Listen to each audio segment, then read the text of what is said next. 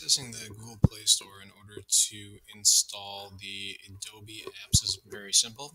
You're either going to have the icon right here for the Play Store available right down in the bar there, or if you hit the launch button and open it up, you'll see the Play Store icon right here. If you click on that, the Play Store is going to open up, and we will see we have the Adobe apps right here.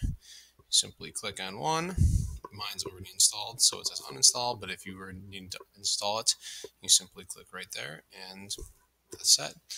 That's all you have to do. Wait for it to do that, and then you can open it, clicking the open button here, or go back to the launcher again, and you can go through and find all of the installed apps that we have. So we see it right there as Adobe Draw.